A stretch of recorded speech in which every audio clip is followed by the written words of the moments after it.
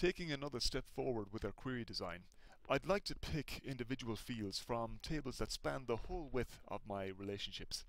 And so for instance, I've got a field in here in my films table called str film name, and I know that there's a record in that films table called Seabiscuit, that there's a film there named with the title Seabiscuit.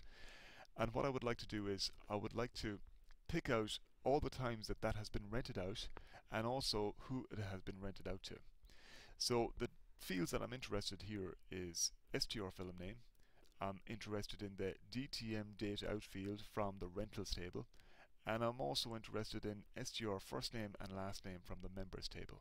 So I'm going to create a query through query design again, and just picking out those tables that I've mentioned.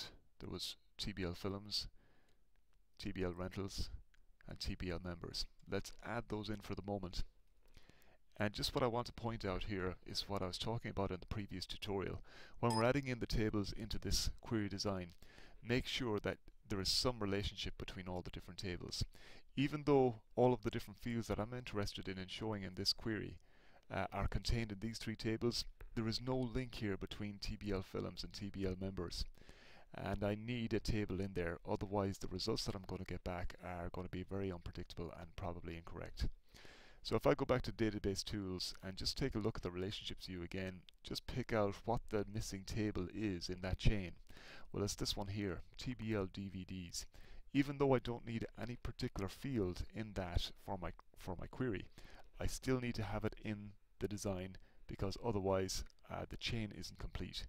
So I'll just close that down again, just go back into my query design, and I could just add back in by right clicking in this view, just go show table, and just add in that TBL DVDs table. And I'll just rearrange this to make it a little bit more tidy, just to see that chain going on there. Get TBL DVDs there, members is over at the end, and TBL rentals is there in the middle. Now I've got a complete chain, and I'm ready to actually start just picking out the different fields that I need. So str film name, I need to put the criteria on that, and then I need to get out the DTM date out field, and also my first name and last name from my members table. And the criteria is just Seabiscuit is the name of the film. And let's take a quick look at that. And by running it, go to the design tab, click on the run icon, and see if I get back records in a dynaset. And I can see all of these are Seabiscuit, and I can see all the dates that Seabiscuit was lent out, and I can see all the first names and surnames of all the different members who borrowed that DVD. In this case, I see a number of people have borrowed the DVD over and over again, so that's fine as well. Just one more point as well to do with query design. Oftentimes in this kind of dynaset where I'm getting, let's say, str film name, I've put the criteria on it as Seabiscuit, so I'm going to see Seabiscuit over and over and over again. Sometimes it might be better to have just a label or some kind of heading over this dynaset if I was to print it out in a report of some sort.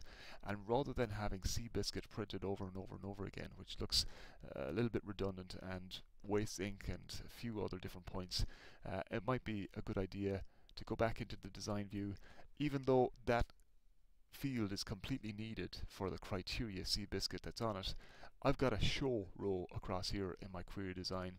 I can check off any of those different fields, even though they're still in the query. The query is still based on that filtering or criteria that's there, but it just doesn't show it in the final dynaset, and I still see the same results just without that first column.